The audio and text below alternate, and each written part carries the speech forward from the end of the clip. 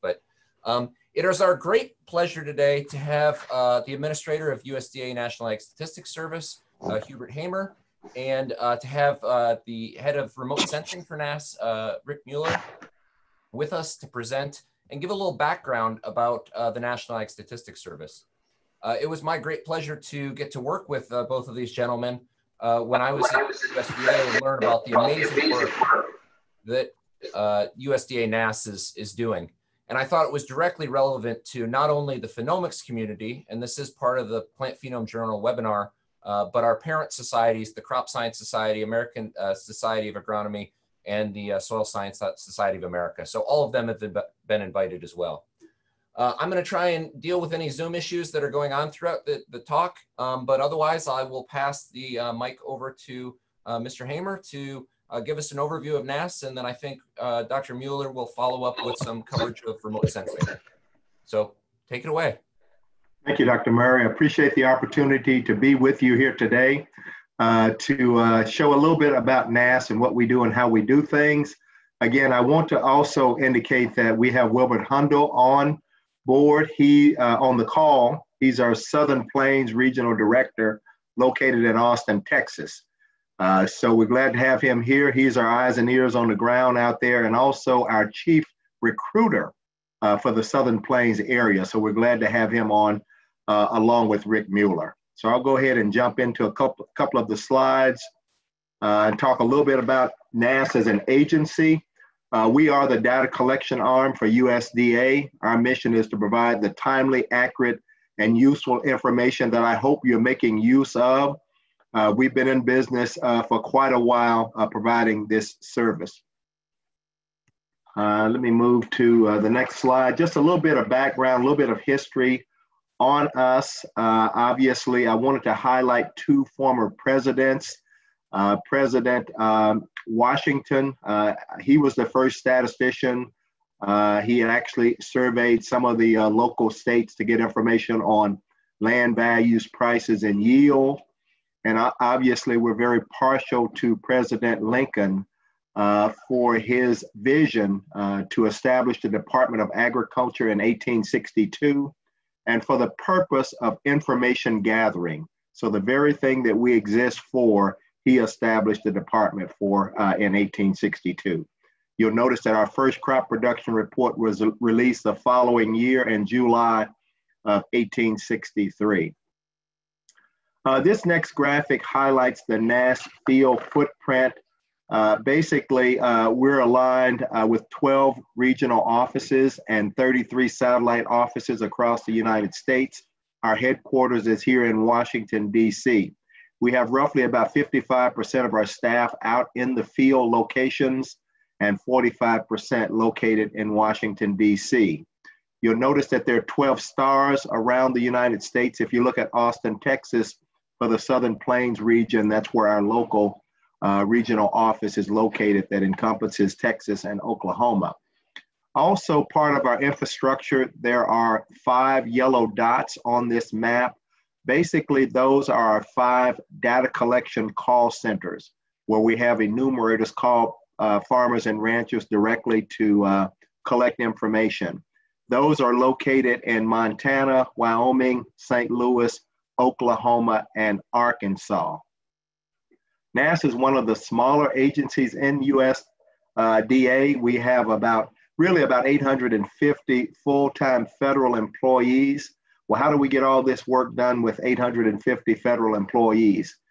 In addition to that, we have 3,000 contract employees that are part of our organization. About 2,400 of those enumerators are located scattered within the United States all over, basically in most counties. They'll knock on the doors of significant producers out there to collect information directly from those farmers and ranchers. I talked about the 5 data collection centers. We have about 600 enumerators that work in those call centers, and they collect roughly about 2/3 of our information by phone. We collect information on the web, we collect information by mail, and then the primary mode of collection is by telephone. Next graphic, I want to talk a little bit about our core values at NASS, some of the things that are very important to us. Number one, policy relevance.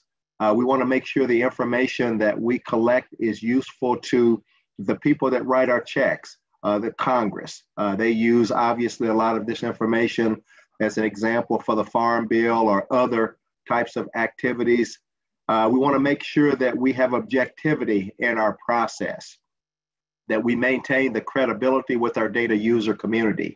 If you're disseminating products and the data users are not valuing those products, that's when you know your services are no longer needed. We must maintain the trust also of our data providers, the farmers and ranchers, the core information that we use. We use not only farmer reported information, but on our crop surveys, we use objective measure information where we go out directly into the fields and collect information with trained enumerators. They harvest samples, make plant and calculations, et cetera. And also we want to make sure that we maintain that we have a strong commitment to customer service. We're here to provide the statistical information that data users depend on for decision making, et cetera. Okay, I want to talk a little bit about what we do and how we do some of that. We collect and assimilate and process information. We disseminate about 450 to 500 statistical reports on an annual basis. The graphic on the right is our 2020 Agricultural Statistics Board calendar. It has all of the reports, the time and date of when those reports will be released. To be part of the statistical community, to be a federal statistical agency, one of the things you have to do is publish your schedule about a year in advance, such that the public will know exactly when to anticipate the date and the time that that information will be delivered.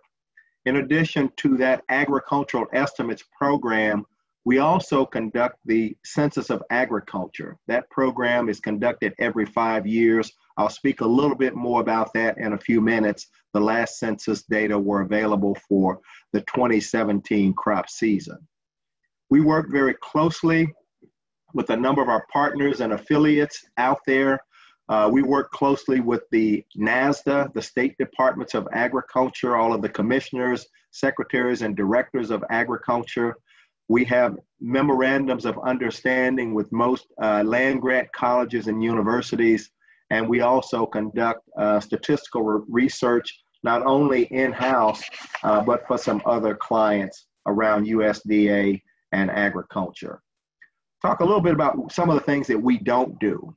We try to stay in our own lane. We don't set any policy within the agency, nor do we regulate any activity. We're non-regulatory activity. A lot of our information may be used for those purposes, but internally, we don't regulate any activity, nor do we permit any influence on our statistical and processes. All of the employees that work for USDA NASS, they are career civil servants, no political appointees in the agency.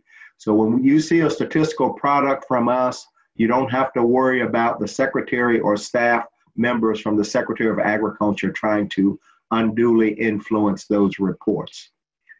We don't disclose the identity of any of our respondents or any of their information.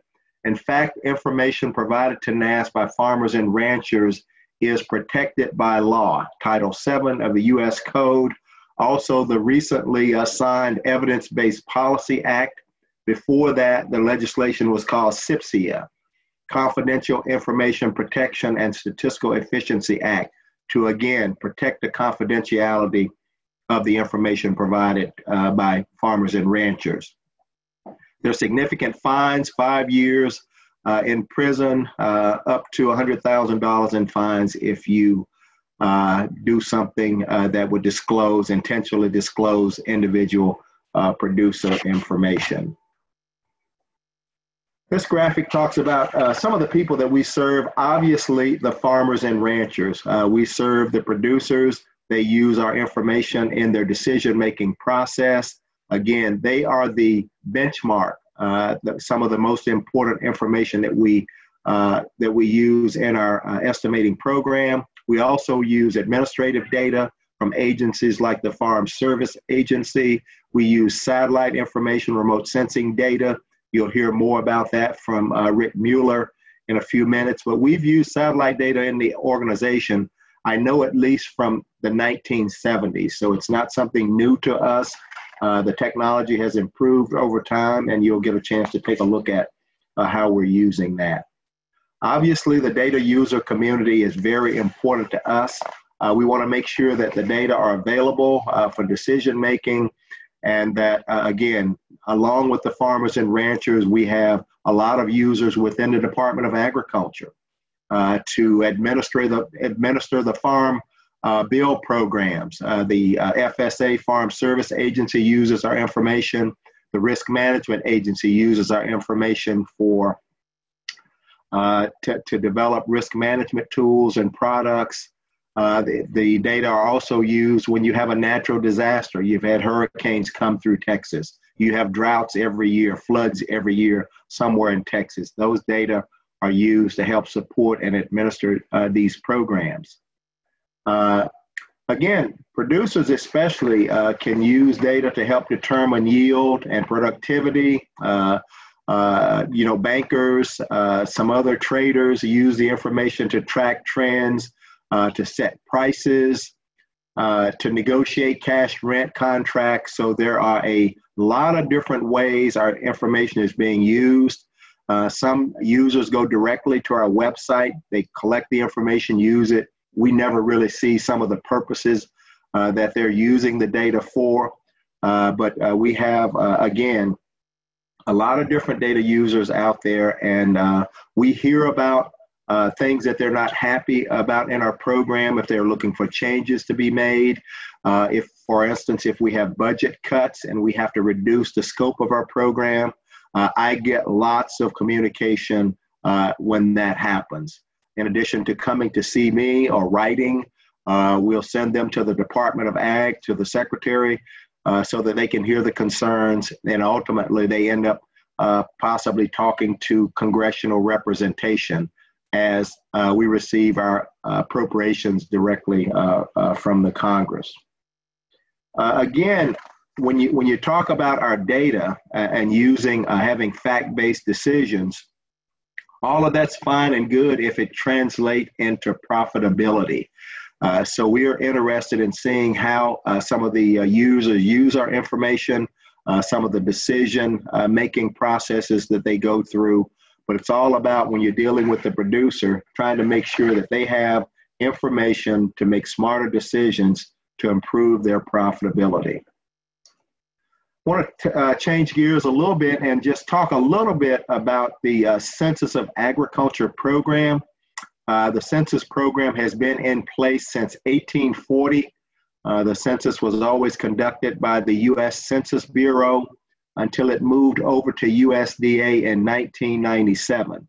So we've conducted the 5-year census program, the last 5 censuses at USDA NASS. The most recent version of the census was released on April 11th, 2019. That was for the 2017 data. The beauty of the census program is the Census of Agriculture is designed to measure the structure of U.S. agriculture, to look at it over time, to see what significant changes are taking place. It measures the amount of land in U.S. agriculture, the number of farms, the number of farmers, the demographic characteristics of these farmers. It measures the value of production in U.S. agriculture. So there's a lot of information. We have information for more than 3,000 counties, parishes, and boroughs across the United States. It's the most comprehensive, uniform data for and about U.S. agriculture. And we're already working on the next version that will be conducted for the year 2022. And this graphic really highlights our response rate for the last census. We had nearly 72% that responded, and higher response rates in the north, in the northern Midwest, some of the western states, and then a little bit a lower response in the southeastern area. So the Census of Ag program is our largest program, very important. Again, providing information. That release on April 11th had 6.7 million new data points on agriculture for 2017. And by the end of the calendar year, we had reduced also the census of aquaculture and the irrigation and water management study. So that was up to about 10 million new data points talking about and measuring the bounty of U.S. agriculture. I mentioned that we're one of the smaller agencies. I talk about marketing matters. We build partnerships. We work with other organizations. We utilize the USDA county-based structure out there if we want to publicize the census or publicize some of our surveys. We're really pushing internet reporting. We've seen through the pandemic a large increase in participation online. We've had some publicity campaigns trying to get the word out to make sure that producers go online and provide the information. We've also seen our mail response increase quite a bit. So those are encouraging signs. Again, it shows that in times like this, you really need information to make decisions, and we want to be able to measure the impact of this pandemic on U.S. agriculture. Okay, again, when you take a look, we're talking about the farmers and ranchers being the primary source of information. We want to make sure that we have the information they need to make their decisions. I want to talk to you about something that's very unique. At USDA, we have a process that's called lockup. Well, what is lockup? I think Dr. Murray had a chance to participate before he left USDA. It's basically a space where it's a full physical perimeter around the workspace for the purpose of releasing very sensitive market-moving information. And this lockup occurs generally once a month. Some month we might have two, depending on the time of the season, where we have our analysts, statisticians, and the like. They go in. Their screening process is very similar to going through an airport, where you want to make sure that there are no transmittal devices inside lockup, no internet connectivity, basically no contact with the outside world. Some of the months they'll go in at midnight, especially in August. That's our largest month for the lockup process because we have more commodities being estimated. So we'll have statisticians, the security staff will show up about an hour before the statisticians and analysts come into this process. The only thing they're allowed to bring, they can bring food or drink, whatever they'll need to get them through noon of the next day. That's when the report is actually released. Well, why do we have a process called lockup? We had a breach around 1905 where cotton, it's still imported in Texas. It was our most important commodity at the time. And the analyst was working with a merchandiser, a trader on the outside, and they were able to get information outside to that trader. So we put a process in place that basically locks down the work area, and those market moving reports are traded on the Chicago Mercantile Exchange or other active markets. The survey process, basically the process around the Ag Statistics Board, Washington, D.C. headquarters basically drives the requirements, the parameters, produces the edit and summary. The regional offices, they're pretty much the data collection and the initial editing and analysis phase of the data.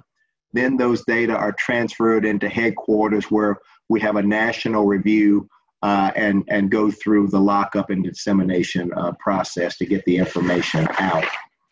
Why do we have that process? Again, to make sure we avoid errors, to ensure a consistent review, to be able to evaluate from a national perspective. Our surveys are designed such that our estimates are more precise at the U.S. level than the regional level down to the state and county level. So we want to make sure we have that top level review as part of that process. And obviously, to secure the process, if traders are able to get that information before the markets open, they're able to take a position in the market. And it's amazing how well you can do if you already know the result of those survey activity before the markets open. Some of the commodities that we look at inside lockup: corn yield forecast, the soybean yield, cotton forecasts, wheat, citrus production, primarily oranges from Florida, grain stocks. The secretary, and on the livestock side, we also have cattle and hogs as part of the lockup process. The Secretary of Agriculture or his designate comes over about 15 minutes before the report is being released. He'll sign the report without knowing the content of the report, and then he will be given a briefing. The secretary is in the room until well past noon. The report has been disseminated through the internet and is out and actively trading. Another unique part of lockup: the secretary is not allowed to make a public statement about the content of the report until at least 1 hour after the report has been released, to allow the markets to be able to move effectively. If the secretary says something, it could affect the trading of commodities. So that's in place to make sure that he doesn't make a public statement before 1 p.m. Eastern Standard Time. The reports are released at 12 noon. So I'm going to put an invitation out, Dr. Murray, if some of your staff members are back in the DC area when we go through the lockup. Once we get through the pandemic, we will again entertain visitors, and they'll be able to come in to lockup and be a witness to the process. So wanted to kind of give you a little bit of background on the agency, where we're located at, our staff resources. One thing I have, since I have Will Hundle online, again, our three primary areas that we recruit are agricultural statisticians, mathematical statisticians, and information technology specialists. We also have a variety of other jobs in the agency, a public affairs staff. They do marketing. We have an international programs arm. So we have a lot of different options. If you come into the organization, you're able to freely move around and to make sure you get the right career options within the agency. So Seth, that's kind of what I wanted to talk about. And I don't know how you want to handle it. If you want me to release this slide, or are you able to move to Rick, or how do you want to handle that? I think you're going to, well, thank you first of all. Let me mute you. Thank you first of all, Mr. Hamer. That was a great overview of what NASS does, and that's exactly what I was hoping you were going to show. So we can either do a couple questions. I don't know if the chat is going to work for questions. I did lock that down. Or if you want to move to Rick, and if you're going to stick around for his presentation, but if you got to go, maybe we should take questions from you first. Your call. I may have to hop off, so if we could take if you have a couple, I'll take them. It can be on any of our operational programs or the census. I would defer the remote sensing questions to Rick. So I'd appreciate if anybody has a question, if they could try and chat with me. I think you can send me a chat, and I'd be happy to read it off. But I'm glad you put in a plug for the working conditions, or for the job opportunities at NASS. What do you guys feel like NASS is like to work at for somebody coming out of school right now?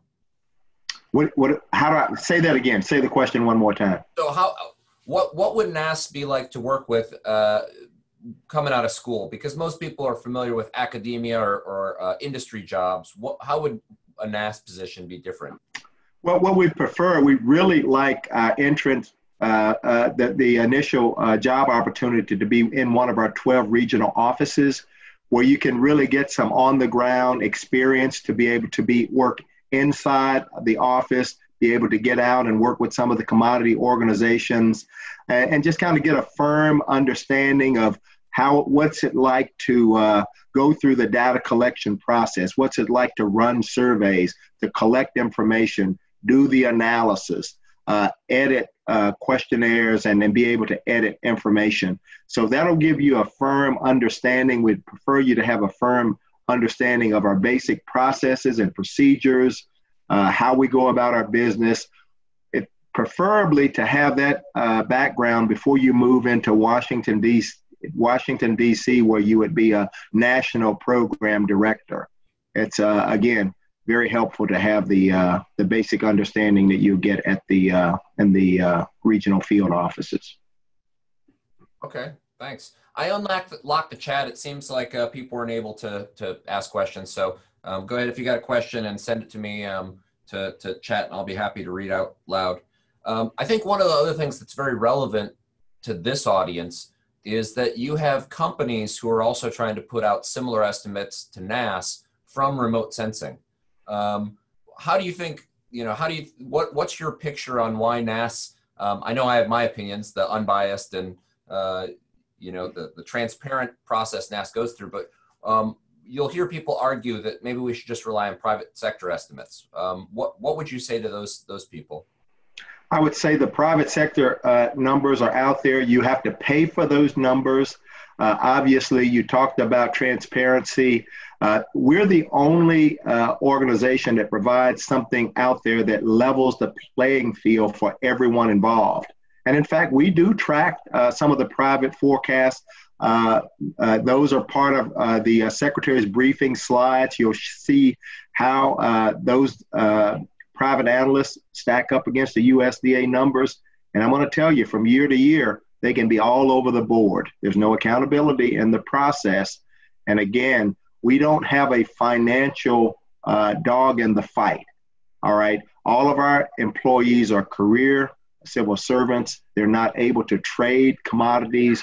So you're going to get the best information available. Our surveys, we typically run 70-75% response rate on our yield surveys. Have a great relationship with the farmer and rancher community. And again, we use that information. We're able to use administrative data. We're able to use satellite information. We have more information as part of our forecast estimates than anyone else. Yeah, and as I recall, some of the private companies are using NASS data to train their models. So that says they're the gold standard.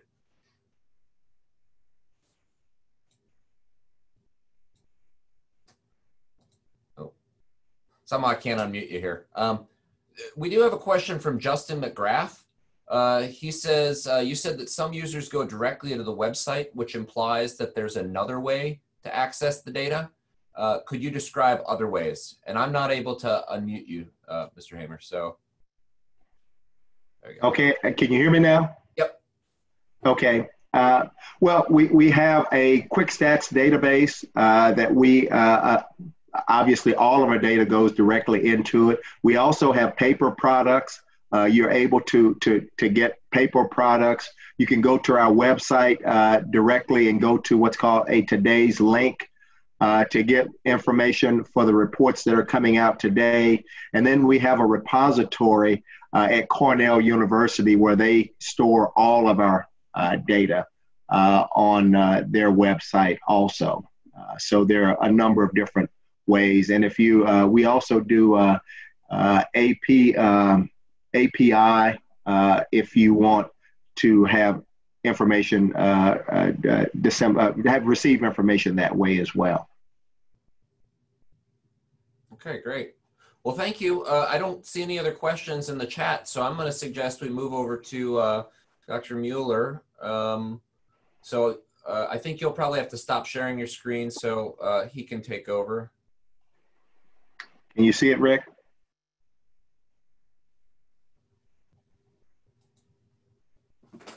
Is Rick muted? I'm working on it. There we go.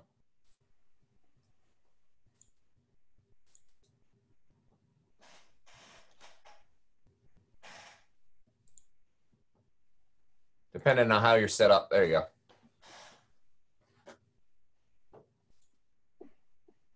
So we're seeing the slide deck right now. So if you can put it in presentation mode.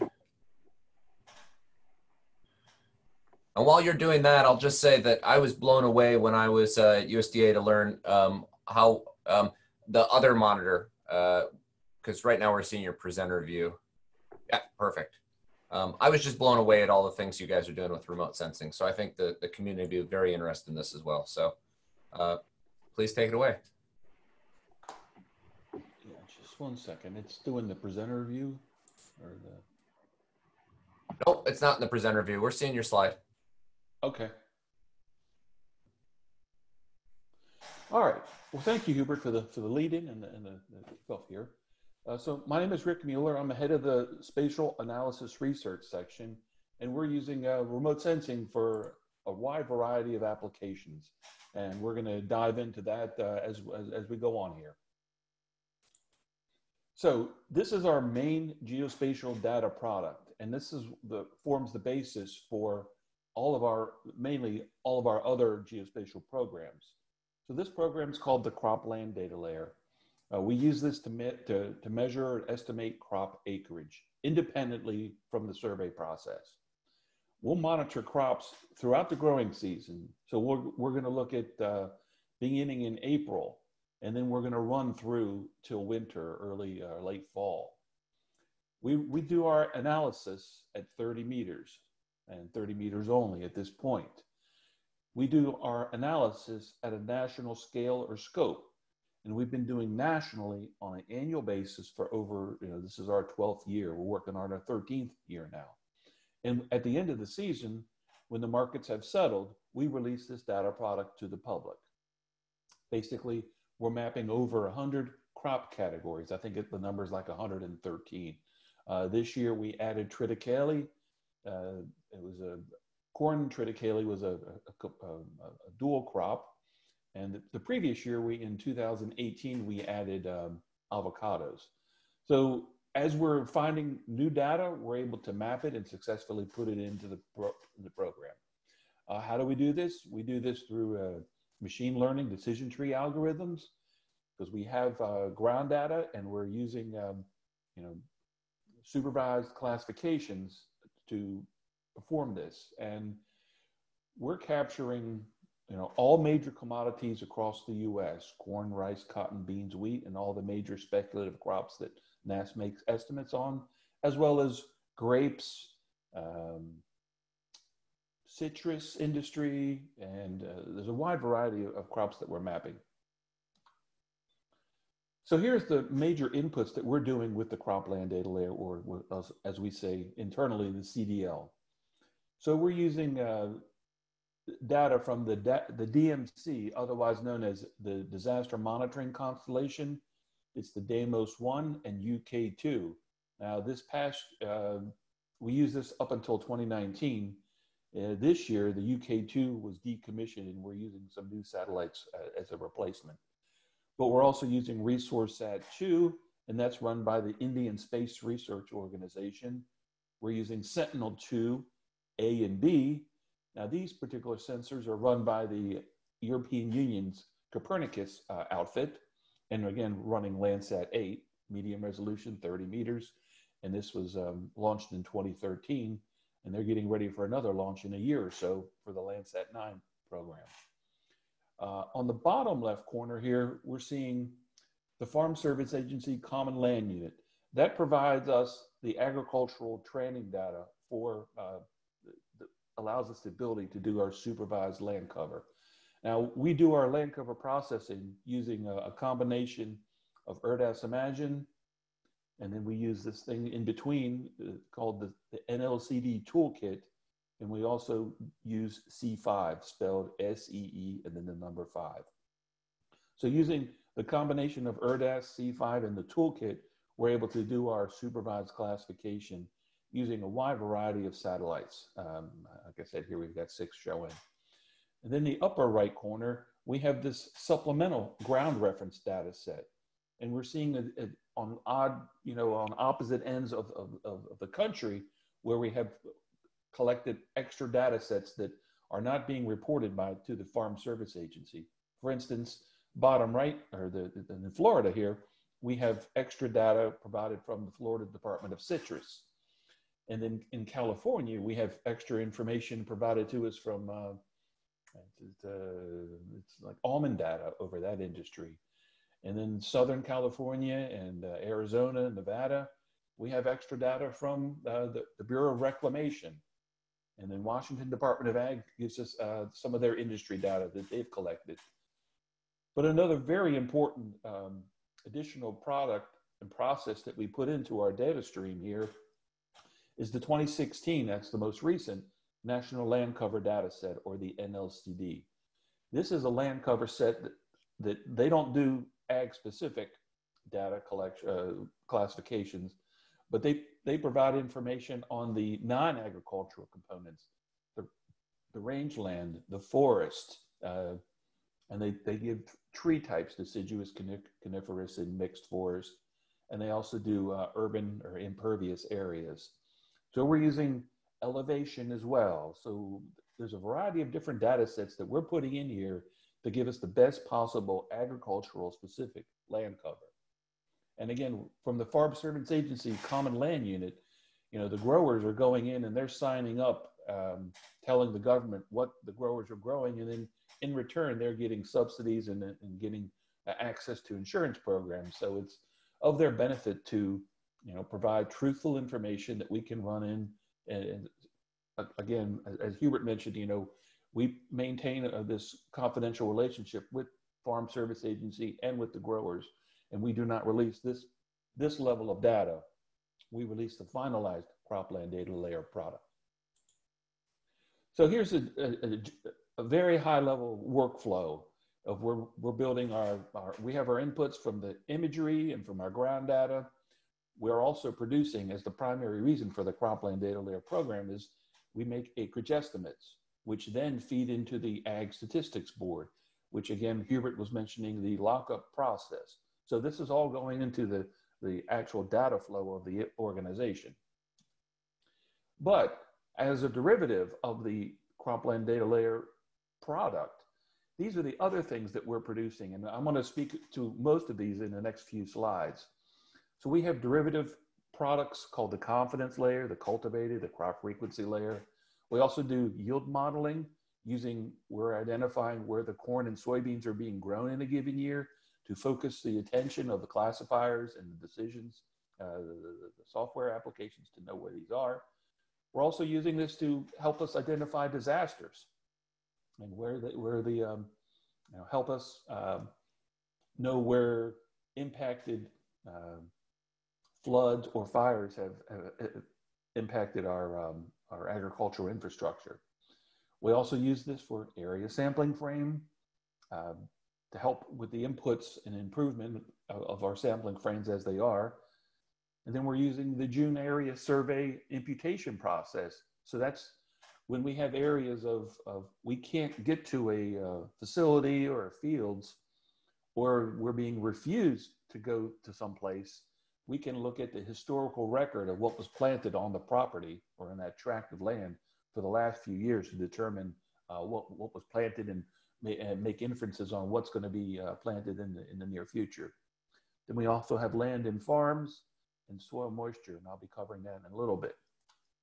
But we also provide this to the public through our Cropscape portal and the NRCS, that's a National Resource Conservation Service, the Geospatial Data Gateway. They have a very nice site, and it facilitates the dissemination of our data as well. And this is, again, just the cropland data layer. And then the NASS website, you can come into our website, read a little bit about it, get all of our metadata from us, and then download the national mosaics. So to try to get into what Cropscape in our portal here, what does it disseminate? So our URL is in the bottom right there, but you're seeing a national picture, and this is all of our inventory of geospatial data products. All 12 national years are sitting in here for people to visualize, interrogate, query, do all kinds of fantastic functionality, and then even using web mapping services to be able to pull some of this data out. And again, it's freely available to the public. We usually release this the first week of February of the following year. So the 2019 product was released in early February of this a few months ago. To get to zoom up a little bit, looking at on the left side of the screen is the Pocahontas County, Iowa cropland classification. The yellow commodities you're seeing there is corn, and green is soybeans. In Pocahontas County, there is a large production area, and there's, you can see there's not much other activities going on. There's a little bit of a few towns in there, a few watersheds, but basically it's wall-to-wall ag. And again, you can get 30-meter crop-specific identification done at this level. Now, going back to the derivative products, this is the confidence layer on the far left. It's showing you, we put this out to the public as well. It's a value from 0 to 100. And this tells how challenging it was for the classifier to identify each pixel. Now, the very bright white areas are areas of very high confidence. So the classifier had a pretty easy time identifying this. And people can use this to toggle on, toggle off how well for a study area is. If we really struggled with it, you're going to see that struggle if you look into or you can see how well it did. And you can see in the southeastern areas, some of the forested areas, is a little challenging because that's the darker color. There's less confidence in that particular pixel. So in the center, we have the cultivated layer. And it's based on the last 5 years of agricultural production. And in order for it to be identified as, so this is a very good land cover mask for ag only. And what this is if a crop has been planted 2 or more out of the 5 years, or the most recent year it's been planted to a tilled commodity, then it's considered cultivated and it'll be put in through identified as agricultural. Now, it does not map, it does not include hay, pasture, or pasture hayland. So that's one of the things when people will come at us, they ask us, well, what about the grasslands? Well, right now, we haven't figured out a very highly accurate way of mapping the grasslands in this country. And that's something in the future we hope to improve upon. Then on the right side is the frequency layer. And that's basically running the entire 12-year inventory from 2008 to 2019. And we're mapping this for 4 specific commodities.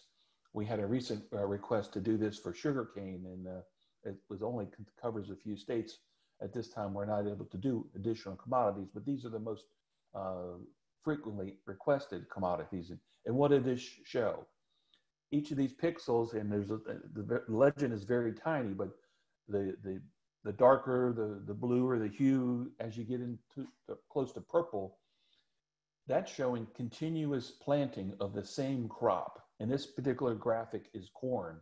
So when you're seeing the reds, maroons, purples, they're going basically end-to-end continuous corn production. That's what this, the frequency layer will show. So then we also do yield modeling with remote sensing. The idea is you're looking at the sensitivity between, greenness. And this is actually using MODIS imagery from the NASA satellite. So they're looking at greenness, and biomass. And we're also looking at, the NDVI as well as the land surface temperature. That's the temperature all on the surface of the earth. And there's a negative correlation, as you could expect. The hotter things are during the summer, and if there's not adequate soil moisture, you're going to have crop stress or reduced yield. So basically, we're looking at time series MODIS going across the growing season. One of the things to think about is, as you look at this bell curve here, when NASS is making their first prediction on crop yield, that shows up in August here, in the middle of the curve. And that makes it very challenging early in the season because each one of these individual color, the gray is the range of the different NDVI frequencies here, responses. And in August, it's not necessarily determined how well or how strong the yield is going to be. So we have to make predictions on how the curve is going to play out. So we're building an empirically based prediction model, and it's looking at the historical county level estimates from NASS, and then we're integrating across the season, and we're looking at, in theory, the previously identified cropland data layer corn pixels or soybean pixels. We're also researching wheat, cotton, and rice as well as that. Now, this is kind of a disturbing slide. It's very sad that these are all of the 2019 billion-dollar weather climate disasters. There was 14 of them last year that were of major significant cost for the people and the governments that are covering the costs. So we have developed using SAR imagery, that's synthetic aperture radar. Again, this is from the European Union's Copernicus Sentinel-1 satellite. Actually two, there's a Sentinel-1A and there's Sentinel-1B. And we're also using the cropland data layer, and then we're also producing a disaster layer. So we see up on the first upper left corner here, we have Missouri and Illinois flooding, and that was in early 2019. That was very persistent and large scale. Then there was Tropical Storm Barry. Then there was Dorian that struck the East Coast, Central Atlantic area. And then at the end of the year in November was the Kincaid fire in Sonoma County that impacted the grapes. You can see the grape infrastructure here was just, some of that areas got singed and burned and disastered during that time when that fire extent happened.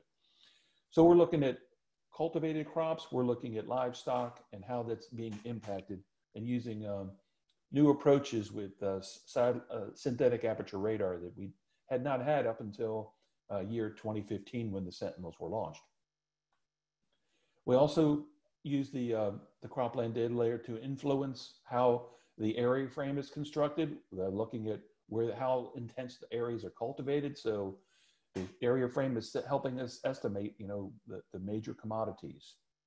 It also helps the area frame measure incompleteness of the list frame for censuses and surveys.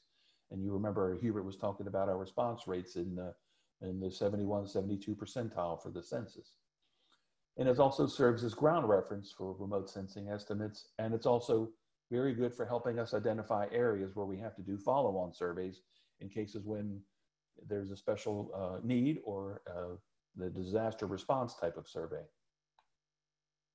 We're also working on a soil moisture prototype. We came up with a name, and it's not yet public, but it's being called the crop CASMA, crop condition and soil moisture analytics. So this is derived from both the NASA SMAP mission. SMAP stands for soil moisture active passive. And then there's the MODIS mission, which is the moderate image vegetative condition system. So we're looking at releasing this in the next few weeks. And this combines vegetative condition and soil, topsoil and root zone level moisture analytics. So we've got a color chart there, and you can see, from the looks of that, it was in that particular picture on the East Coast, it looks like there was a lot of standing water coming down over this US. There's also another program that under our secretary and the chairman of the FCC, which we're working on wiring up rural broadband areas. And this instance, we're using, trying to determine where there are gaps in broadband or wireless coverage, and leverage census data, survey data, and remote sensing data to try to identify where the cultivated areas are, and determine where we can make recommendations on where broadband needs to be provided. The ultimate goal of, and I think it's a very noble one, is that it's for the big data tractors and it's for distance learning for students. They're trying to have 95% of America wired for broadband by 2025. So it's a very noble cause, and the USDA and FCC are working very hard at this. 2019 was also a very challenging year for planting in the Midwest heartland area of the country. And basically, as you see on that graphic, the yellow areas were, planted, and I shouldn't say the tan areas are the planted, and then the dark brown was the prevented areas. Of that was almost 20 million acres were impacted last year impacted by the large amount of rainfall that came in during planting time, but it made it very challenging for the planters to get in there. So we came up with an approach to what can we do to try to develop an early season estimate to identify what's been planted in these major states.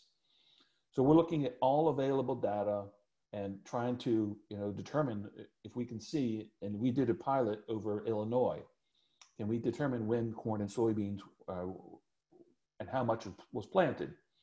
They're going to be updated throughout the growing season using a variety of agro-meteorological variables: precipitation, temperature, soil moisture.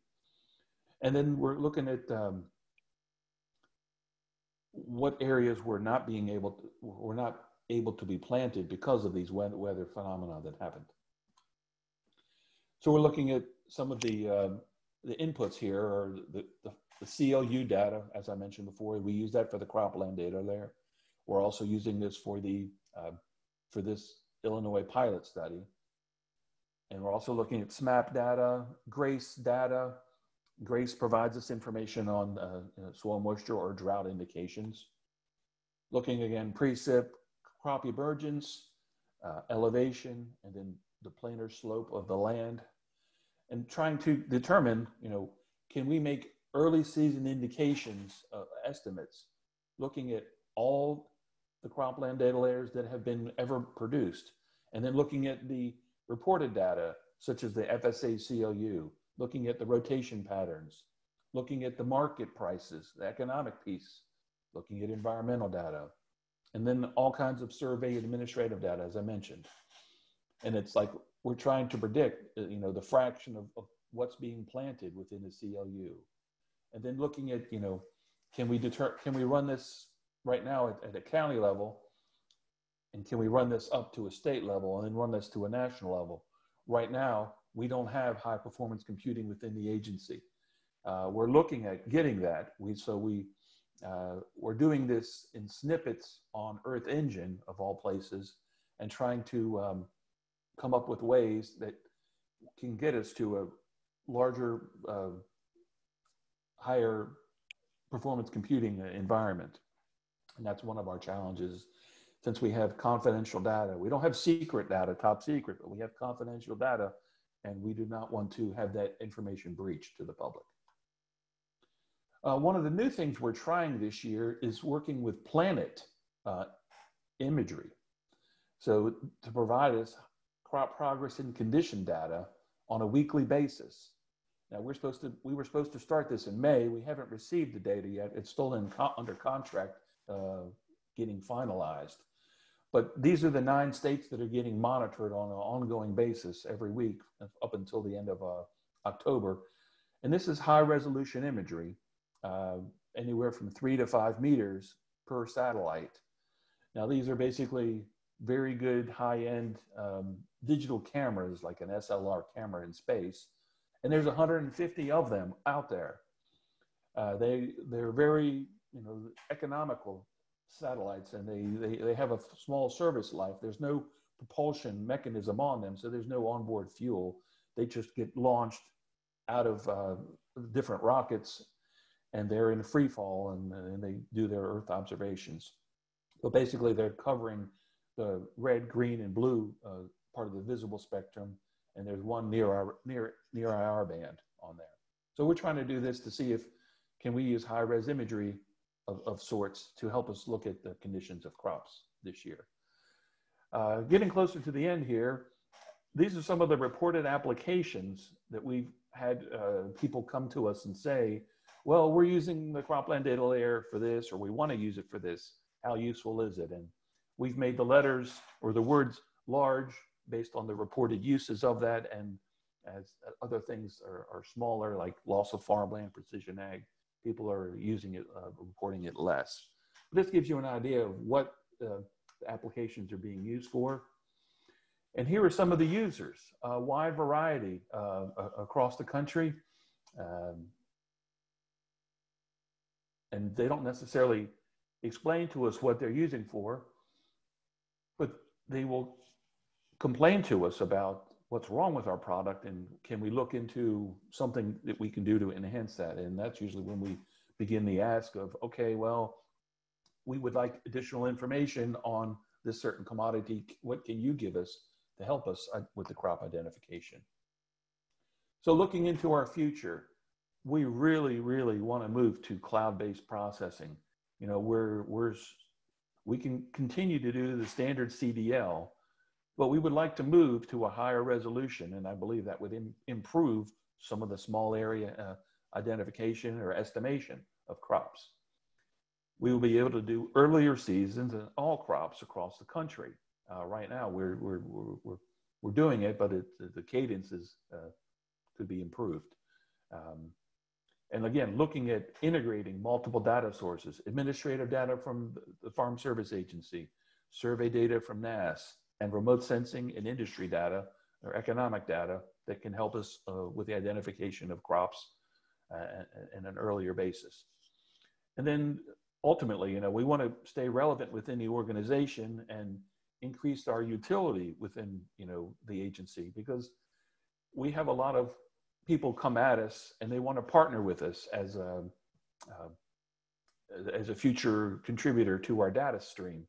And one of the caveats we always have is, well, if you sell to the public or to private worlds, we can't necessarily be your partner because we have to be exclusive, because the data, we can't have subscribers, and we can't be a subscriber to your data feed as well as to others.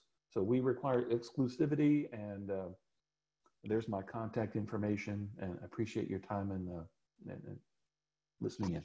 Thank you. Well, thank you. That was great. I think that's again exactly what I was hoping you'd cover. You know, we can take some time for questions. I opened up the chat again if anybody would like to ask anything. It's amazing to see what you guys have jumped into in the last 3 years since I left, and the soil moisture monitoring looks really important and really cool. I'm sure there's going to be a lot of users of that product. I'll just ask a question while we're waiting to see if anything shows up in the chat. So, you know, I think a lot of our dream is that at some point the satellite predictions would be as good or better than the lockup process, right? And that we'd be able to get those estimates earlier. What do you think the timeline is till you can feel comfortable about something like that happening? Whether or not it's used is a different story, but that you feel like the estimates are as good or better than lockup?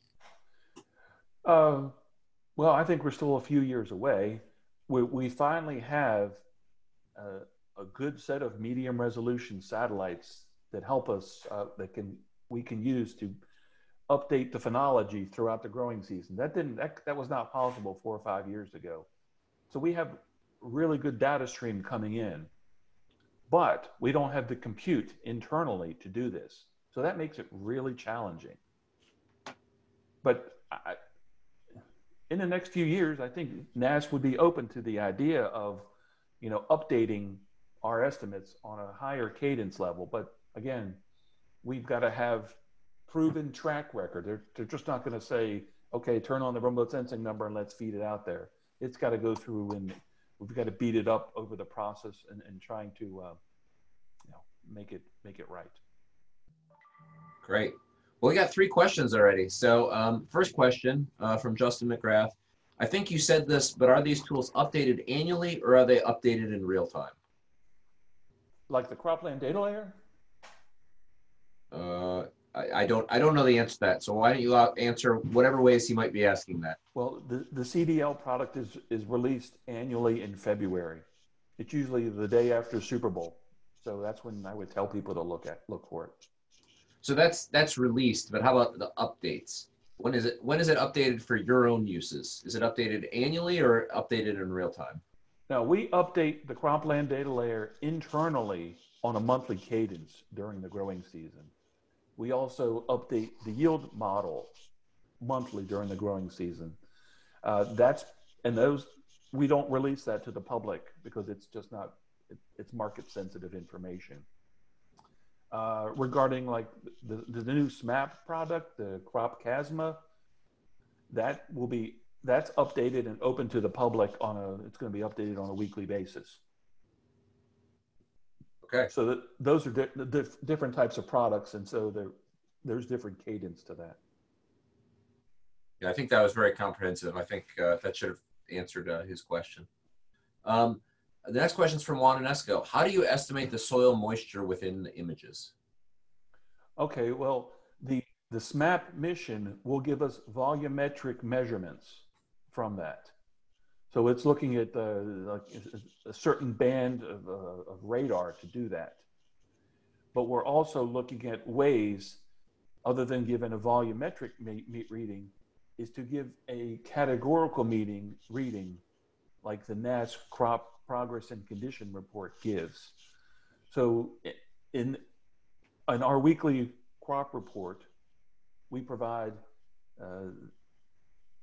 categorical subjective readings of adequate soil moisture, surplus moisture, or deficit type. So there's like 4 or 5 readings of that.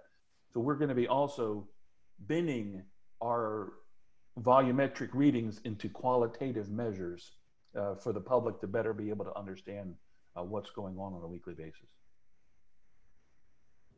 Cool. Masood Negaban Azar is asking, have you ever compared the CDL or cropland data layer with the ag census data? Well, the one thing we always run into is I think Hubert mentioned, you go to the QuickStats database, because that's the official source of the data. When you compare or do pixel counting on the CDL, it's never going to match the survey, and it's never going to match the census. So that's one of the major challenges. Now, if you go to, if you start doing your pixel counting, and then you look at the confidence layer, as I mentioned earlier, that's one of our derivative products that's available on our NASS website. You can get a determination on, okay, the CDL pixel count for corn in Illinois might be downward biased 5%. And then you look at the accuracies, they might also be 5%. So there's some uncertainty there. But you can also look at the confidence layer to say, well, maybe we didn't have good coverage over a certain part of Illinois during that growing season, and we have low confidence, and so maybe the errors are in that area. So there's ways of getting to the actuals, but the NASS census and the CDL are not going to align just because of the remote sensing and the inherent error with it. Okay, that was the last question I've listed. I'm going to ask one more, which is, I'm assuming in your predictions, you're using the raw data, training on the raw data that you get from producers. How much better will that end up being than if you were training on the public release data? I assume quite a bit better, but I don't know if you have any. Well, one of the things I didn't mention when I was talking was we're trying to look at doing early season predictions of crops, like for the March intentions report. And if you're familiar with growing in the Midwest in March, they're barely even, or they're just starting to talk about what's been planted, or thinking about doing that. So the real challenge, it's going to be, can we look at the cadence of all these different data products to do model prediction? And again, that's trying to include all data to see if we can improve upon early season, because using traditional remote sensing methods, we don't know what the planted acreage is in the Midwest using our current techniques. So looking at multiple inputs to help us improve that would be very beneficial. Well, I think that's great. I'm not seeing any other questions at the moment. So I guess I will extend a thank you and an outstanding job. And I'll follow up with you with any other comments I receive via email or whatever. And your email address is there. But thank you and Hubert again for a great presentation. And hopefully this will be useful for everybody. All right. Well, thank you all. I appreciate it. Okay.